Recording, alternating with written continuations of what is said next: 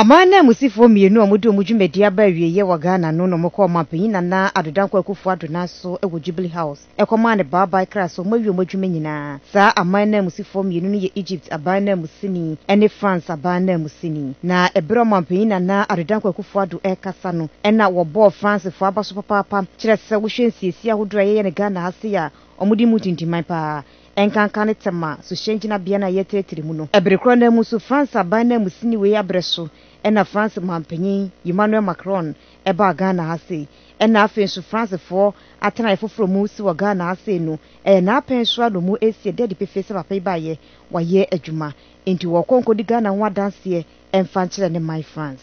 We are particularly impressed by your stay in our country because there are many firsts that are associated with your name and with your period as France's ambassador.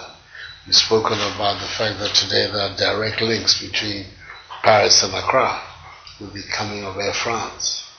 You talked about the enhancement in the relations within Francophonie that is going to give us access to more and more teachers of French language to assist us in an exercise we consider very important.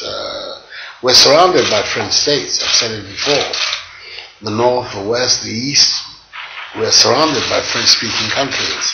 And if really the concept of integration is to make sense, then the necessity for us to be able to be bilingual, to be able to speak French, very important. We're committed to that in Ghana. We saw also the very important investment that is being made in our country in terms of expanding the port infrastructure of our main port in Ghana by a leading French company, Bolloré.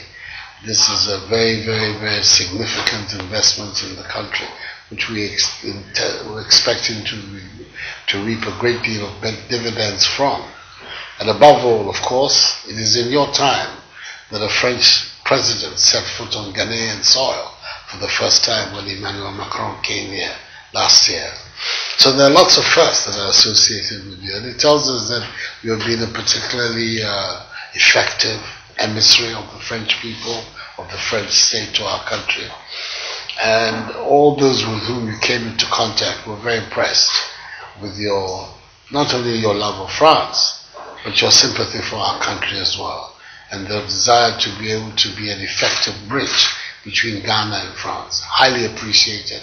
And I believe very successful. I think that you can leave this country with your head very much in the air, as having had a very successful tenure of office in Ghana, and you're leaving behind you many, many friends, beginning with the President of the Republic himself. So, once again, good luck, and thank you very much for your work here to advance France-Ghana relations.